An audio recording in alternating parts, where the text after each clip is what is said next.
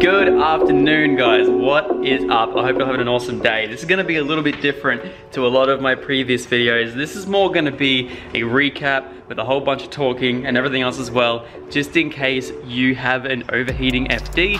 I, for a short period of time, and by short in the FD world, that's like 6 to 12 months. No, for around 6 months, I think I had the worst overheating FD here in Australia.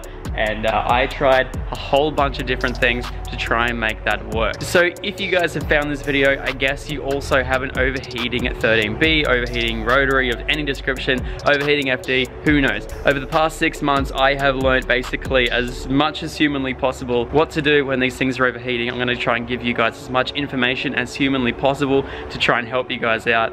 And try and keep your 12A, 13B, 20B, 26B, who knows, whatever the hell you have, try and keep that nice and healthy. So a bit of a recap. I bought my FD, this beautiful 2000 model Series 8 RS a few months ago, probably about 6 months ago so now. And ever since then, I have had a terrible overheating issue where I could not drive for longer than 10 minutes. And mind you, it was here in Australia, it was on like 20 or something degree days. So it wasn't overly hot, it wasn't overly cold, but 10 minutes of driving and this thing, as soon as it basically got into traffic, started sitting behind a car, just driving on the road, we would have horrible overheating issues. And so I tried a whole bunch of things to try and sort that out. So yeah, let's have a bit of a chat about it. So there is no denying it, keeping an FD or any rotary cool is the #1 thing that you have to do if you own one. The two-rotor itself consists of 8 very important seals that seal off the combustion chamber and the coolant basically port around the entire housing itself. Now, a lot of you guys have probably watched like 13B blown up compilations by now trying to figure out your overheating issues, and you would have seen horrible white smoke coming out the back of it. You would have seen a whole bunch of different things. That is what happens when your coolant seals fail. When a coolant seal fails, it basically just bleeds off coolant into the combustion chamber. The combustion chamber obviously turns that, well, water into gas, and then that expels it out the exhaust. So basically, as soon as you start your car up, you'll see a horrible big plume of white smoke come out the back of your car. That is what happens when you have blown a coolant seal. Now, what causes a coolant seal to go? Now, that could be a magnitude of different things, but the main thing is overheating your rotary. Now, I have scoured the internet to try and find safe operating ranges for rotaries, and I have found a mixture of different results, and it's really weird. About 10 years ago, I had a look over forums and everything else as well, where a lot of people were saying that running your rotary up to 100 degrees was completely fine. 105 is where you started to, you know, calm it down a little bit, and then 110 is where you start to worry a little bit. Nowadays, I have basically gone all through Facebook, and a lot of people have told me you're not really meant to run these things up above anywhere over 95 to 100. And people have said that safe operating ranges are 85 to 88, and then under that is basically okay. Anything from 71 to 88, you're pretty much fine, and that's a usable operating range. So there has been a mixture of different things that I have found. So the most common thing that I have found is that a usable range on a hot day in one of these cars, usually when you have the aircon on and everything else as well, you might be sitting in traffic and it might be creeping up in temperature. Anything from 85 to 90 is a usable range in today's sort of rotaries and the way that they're built and the way that the coolant seals and everything. Yeah, that's all I've been able to find on the internet. Now, not only that, I have seen a video by Race Only where they took it out on the track. Their car was running completely fine at 100 degrees up to 102 and back down to 98, depending on whether they were like in a straight or a twisty section, or yeah, that's what I found is 85 to 90 is a usable range on a hot day, and from anywhere from 70 to 85 on a cool day is pretty good. Like you're usually pretty good. Anything above 90, definitely beware. I would try and cool the car down as quickly as you humanly can. If you're sitting in traffic, see if you can take a back road or something where you can get a bit of free flowing air. Anything above 95 to 100, I would dare say pull over, let the car cool down, or run it for a little bit, let it cool down, and then come back to it when it reaches back down to that 85 level, and then continue on your way. That's all I've been told, that's what I've followed, and so yeah, mind you, I do live in Australia though, so when I first had this car, the first week that I owned it, I kept trying to drive it around, seeing if I could bleed up the system, seeing if I could fix a whole bunch of things, and I twice, saw temps above 100 degrees Celsius, and that it scared me a lot. So first of all, what do you do if your rotary does reach a temperature that you do not want? You definitely don't want to quickly try and pour water over the engine to try and cool that engine down. You want to just leave it be. If it goes over any certain degree that you want to turn the car off and let it cool down naturally. The coolant itself will actually boil inside the block anywhere up to like 120 to 130 degrees and sometimes. So you just want to leave the car to cool down naturally. If you try to cool it down forcefully, you can end up cracking metal, whether it be housings, whether it be your plates, who knows, but yeah, I could imagine it's probably not a good thing, and this is basically the first thing that anyone told me, is if you do have an overheating rotary, do not cool down your car just by pouring water on the block. It doesn't work. Would it really be a block? It'd be like housings. And so when mine was first happening, I started to notice a little bit of white smoke on startup. Now I was reassured that this is completely fine. Bridgeports do smoke a little bit on startup, mainly white smoke. I'm unsure why at this point, but yeah, this is all I've been told. So if you do think that your seals are going, you do have a Bridgeport and it is emitting white smoke, don't stress too much, and that will go away after the first couple of minutes of running, especially when it gets up to temp. So before I jump into the different cooling setup types in your FD or any rotary basically in general, we can have a look at some other little fixes that maybe you can have a look at. First of all being your thermostat. If your thermostat is either 1 stuck closed or 2 stuck open, you might be able to see like issues with cooling too much or overheating. You definitely want to be replacing your thermostat. Sometimes you can even go with a aftermarket replacement which actually drops the degree in which the thermostat opens. Me personally, I went from the 82 degree standard thermostat, which I don't know whether it even changed in the past, or I'm not quite sure, but we went with a billion at 71 degree, and that has certainly helped. When I was trying to figure out the overheating issues with the car, I definitely found that that was a great addition to this car, and it helped me run the car for maybe 2 or 3 minutes longer before it just got up to temp anyway and heat soaked it and did all things weird and stuff. Now the second thing you can have a look at is checking that your water pump pulley is actually spinning on the belt, whether it's tight enough or anything along those lines. Now, this was a thing that I never actually went to look at.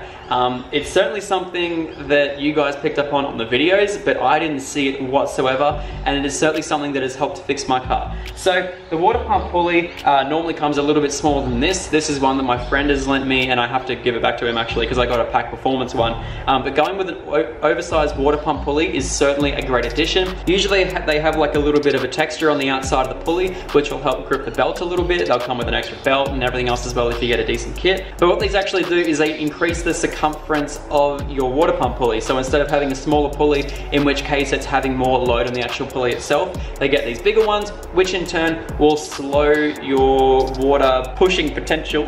That will slow the water pushing down, the water pumping down, and you'll get a more consistent flow. It won't cultivate as much, and also this won't have as much load, so it won't slip. That is certainly one of the biggest things that we notice with my FD. So 100%, if you think that this may also be an issue, or you just want to go overkill with your cooling setup, definitely get one of these. An oversized water pump pulley, I think you can find them on eBay pretty cheap. If not, Pack Performance has a pretty good kit for it as well. My no expenses spared sort of thing behind me, I really wanted to make sure that I went over and above and make sure the parts worked, so I went with the Pack Performance option. Now the other thing you have to look at is also your turbo versus engine setup and everything along those lines.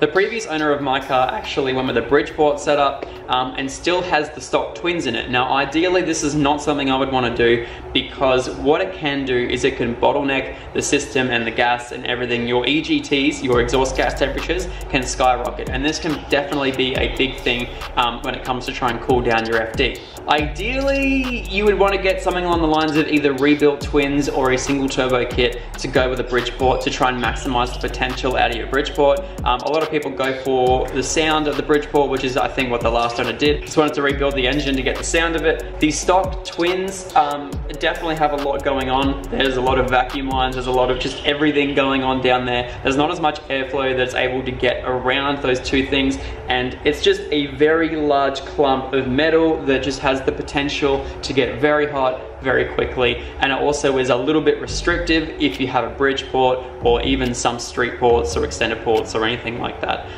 It can bottleneck the system. Your EGTs can skyrocket. I'm not exactly sure whether this is an issue on my car because I don't have any EGT sensors, but I'm unsure. I'm going to work it out in the future, but I'll work it out when I go single and actually put some EGT sensors in there. Now I believe the fourth thing that's probably going to be right there in your face is bleeding the coolant system. Bleeding the coolant system is definitely one of the biggest things you can do properly. It is ultra difficult to try and bleed out rotaries because they're always just forever changing. Whether you have the AST delete or you still have the air separator tank, or who knows, these things are just a pain in the ass to bleed. It can take a number of hours, it can take a number of heat cycles. I've found that jacking up the front of the car, bleeding the car, and just letting it cool down all the way just to before the thermostat opens, and then letting it do that a few times sort of makes it, or sort of gives it a happy medium where there's no more bubbles in the system. If you're still seeing bubbles in the system after a few times of bleeding, there may be a potential that you might have a failing coolant seal. That could be a potential issue, but because this engine was only like 2,000 Ks old when I got it, I refused to think about my engine being blown up. So I just kept bleeding it and bleeding it and bleeding it, and sure enough, it has paid off. It is fully bled now. Now, chatting to Omar down at Race Only, he let me know a couple of months ago that once your system is bled, you put the cap on, you don't look at it, because these will actually drop in coolant temp with the air separator tank sitting right there, and it'll actually look like it's using coolant as you're driving it. It doesn't. Well, it does, but it doesn't. You only want to top the car up with coolant when the coolant light comes on the dash, because it does look like it has used coolant, but trust me, once it gets down to a certain level, it doesn't go over that level. So yeah, that'll be if your system is bled properly. So yeah, I just recommend checking it every now and then, just topping it up a little bit, and yeah, just if your coolant light keeps coming on, then checking it, topping it up. So yeah. Alright, so let's have a look at the 3 different setups you can go, or 3 main setups you can go with an FD in terms of cooling. You can go with either the stock setup. The stock setup prioritizes the radiator for airflow. You have basically the condenser, then you have the radiator right behind it, and then you have a smaller smaller intercooler right behind that. That's about, I don't know, about that wide or so. Beside that, you have the cold air intake, which has a box over it. The intercooler has a box over it. The radiator has its fan shroud right behind it. So it sort of prioritizes the radiator and engine cooling as much as humanly possible. The stock setup is, as I've heard from a lot of people, a completely fine setup for if you don't have any crazy porting done to your engine. The stock twins seem to work great with the stock setup and everything else as well. So if your car's stock setup is working, then I wouldn't stress at all. Because I've never run a stock setup, I don't really know the failure points of the stock setup. So yeah, if your stock setup's working, that's great. If you do find you have high IATs, then you certainly can go with a different intercooler that sits just behind the radiator there. I believe Grady and HKS make cool little sort of aftermarket alloy intercoolers that you can put in there. They look pretty cool. But yeah, as for this car right here being a Bridgeport and still running the stock twins and everything, then yeah, that is certainly something you would want to be upgrading from. Now, not only that, you can get a whole bunch of radiators that will sit in the stock location, much like the Koyo Enflow radiators. Apart from that, I haven't really seen any. Apart from that, there are a few other radiators. I believe Mishimoto does one as well that will actually sit in that stock place. So if you are overheating with the stock setup, you could potentially look at that as an option as well. Rightio, so the second system that you can go with cooling your FD is going with a front mount intercooler setup. Now, by all means, please, please, please, for the love of God, make sure you wait a little bit and spend the right money on a good front mount intercooler kit. I had a front mount intercooler kit on this car here when I was having those horrible overheating issues. I had a $400 kit from eBay, and then it also had a very thick, sort of the cheapest thing that was like a stock relocation sort of radiator you could buy off eBay. I think it was a full like $800 setup for the radiator and intercooler and everything, and it was just woeful. It didn't do anything at all to try and keep this car cool, and to be honest, I honestly think the stock setup would have been a lot better than it. I'll quickly grab the radiator. So the radiator itself didn't actually look too bad. It was this massive, big, I believe it was like a 2 or 3 inch wide alloy radiator, and it looked pretty sick. After having a look on eBay, these things retail for around about $200 to $300. And it wasn't the greatest thing in the world. It was a little bit too thick and air was not able to pass through this whatsoever. Now, whether this would have been okay with a different intercooler, I'm not quite sure. I changed both out at the same time. From my own personal experience, I highly recommend staying away from anything, you know, cheap eBay, cheap Craigslist, cheap wherever you are, cheap Amazon intercooler and radiator kits, because I can almost guarantee that they're going to do a little bit more harm than good in some times. Even if they do work well, they can have issues in regards to reliability. So just make sure you're spending the money.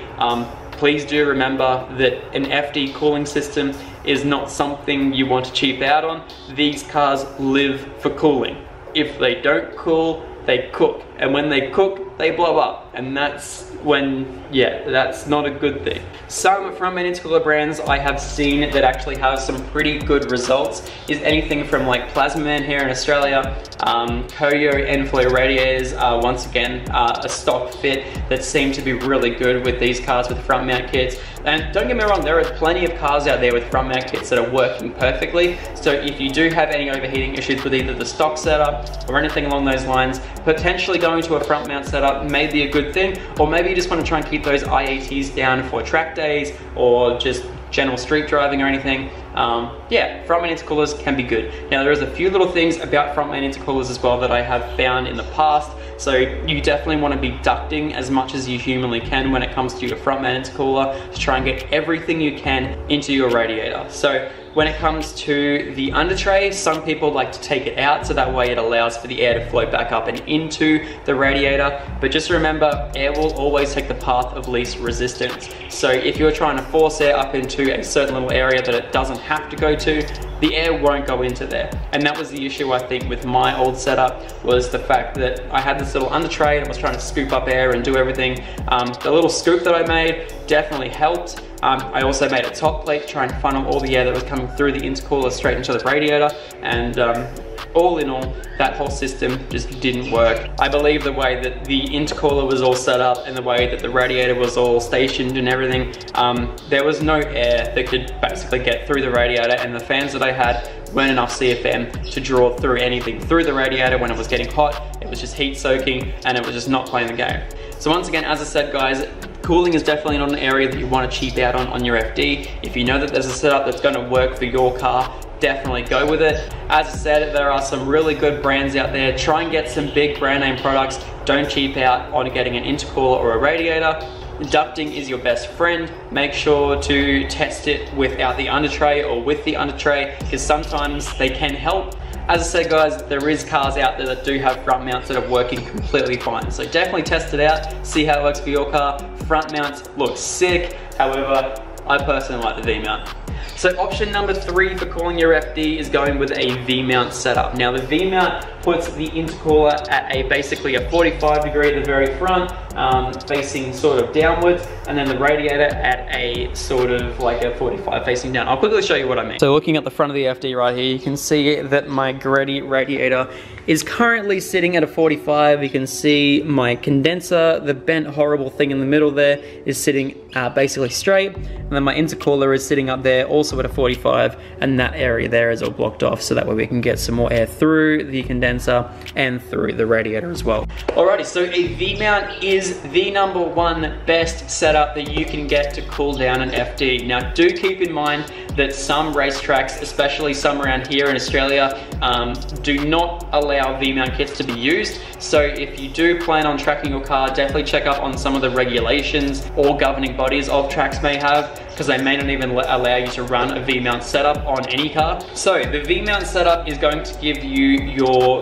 best cooling that you can possibly get for any either FD or just rotary in general. It gives you 3 main partitions or 2 partitions if you don't want to run your condenser, where air has to go through your intercooler or your radiator, or either your condenser or all 3, and it has to do every single one with fresh air. There is no recirculating air through one radiator through the next thing. Everything is going to be receiving nice, cool, fresh air. So it's going to be giving you pretty similar IATs to what a front mount intercooler kit will do, but it's also prioritizing your radiator and your engine cooling as much as humanly possible. Now there were a few kits around and I was told that Greddy is number one, so that's what I went with my car. I wanted to retain AC, I wanted to retain a whole bunch of stuff, so Greddy was the number one option for me. And plus it's also been around for decades and the system has basically remained unchanged. So I went with the Greddy itself. However, there's a couple of other brands that do some really good stuff. Vinifab, Rotary Works, I believe HKS also do a V-mount setup as well. There's a couple of really cool V-mount setups out there. So yeah, definitely check them all out. I don't know if there's any cheap V-mount setups where they have cheap cores or anything, but I could imagine that even a cheap V-mount would work with some applications, but then you also worry about fitment issues, whether the thing's actually gonna fit in your car. This Greddy kit will not, like, this was the most insane bolt-in kit that I've ever seen in my life. Everything just bolted in flawlessly. Everything was like, the only issues I had was issues I already had with my car, and the condenser was all flexed and everything. Literally, the Greddy kit was the most bolt-in thing that I've ever bought, ever. But for the money, being $4,500 Australian, it is certainly something you would hope would bolt in, to be honest. So just to reiterate a few little points, the stock setup is a great setup. However, if you are having any issues with the stock setup, you can try a front mount setup just to try and get some cooler IATs. But at the end of the day, if you were trying to go all out trying to keep this thing cold, then going with a V mount is definitely the best setup. I went from a car that basically will overheat within 10 minutes to a car that I can drive around for hours on end, go stop at shops, stop at servos, stop at anywhere, and this thing will jump straight back down to the low to high 70s and basically stay in that range, and it has been flawless ever since. And another thing I really want to quickly chuck in on top is going with a vented bonnet. Now the vented bonnet is certainly something that helped out with my cooling immensely.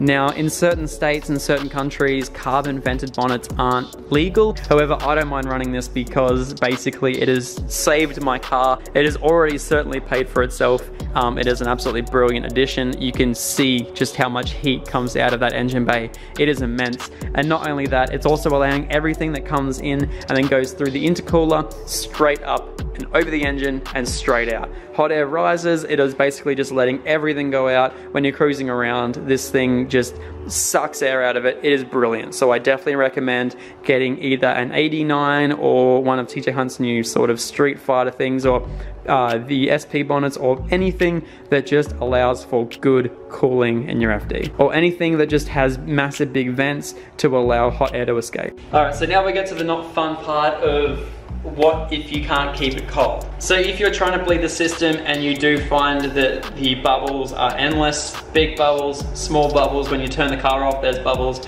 and it's just boiling the system up immensely, it could mean that you have a damaged coolant seal, and that could mean that it is pressurizing, or the combustion is pressurizing the cooling system, and that's where it's creating these bubbles, like boiling the system, and then yeah, pushing bubbles up for when you're trying to bleed it. This is certainly something that you don't want, and that could be a rebuild. Now, if you start your car up and it's creating thick white smoke, that basically could be a few little things. It could be a blown turbo, you don't know. If your seals fail on a turbo, that could possibly be it. But if you're having overheating issues at the same time, then most likely it is going to be your seals. If you can't stop it from creating white smoke, then your seals may have collapsed or broken down or anything, and it is leaking coolant into the combustion chamber, going out the exhaust, and that is a rebuild in itself as well. Once again, guys, I do want to reiterate that keeping a rotary cool is the biggest thing you can do to try and save the life of these cars. They will run perfectly fine, no worries at all, as long as you have no detonation, as long as you're lubing those apex seals, and as long as you're keeping them cool. So don't cheap out on any of those three things. And I hope today has helped you a little bit. And I hope this video has helped you out a little bit. If you do have anything you want to add in the comments, please do, at little fixes that you've found to try and combat your overheating issues in your rotary. Or if you just have any questions in general about this car, please do leave it in the comments. I'm sorry if it was a little bit boring, but hopefully I've helped you out a little bit. Definitely check all the things that I've said in this video. I went through basically everything on this car before I spent the $4,500 on this V-mount. all in all, I just went overkill. Also, I want to add that these stock thermos are great fans. If you can keep the stock thermos, I 100% try to recommend it. A lot of people street driving and track driving all prefer stock thermos. I'm pretty sure there was a difference in the Series 6 and in the Series 7 and up. RX-7s to the different thermos, and then RX-8 electric thermos are also great as well. I'm pretty sure there's as a general number, you want at least 2,200 CFM combined with your fans and your radiator setup and everything else as well. The fans that I have in the car at the moment are great for the V-mount, but they weren't great for the stock location of the radiator. They just couldn't pull enough through. So definitely making sure that you're getting some good high-end thermos if you are going to some aftermarket thermos, or just sticking with the stock ones. If you can fit them, they work brilliantly. Yeah, and first of all, I'm not trying to be someone I'm not. Well, there's plenty different ways for you to go and get your props. You don't need to try pretending living lifestyles you ain't got. That's that shit I told myself when I was low and feeling lost. Learning lessons pay the cost while they watching you go.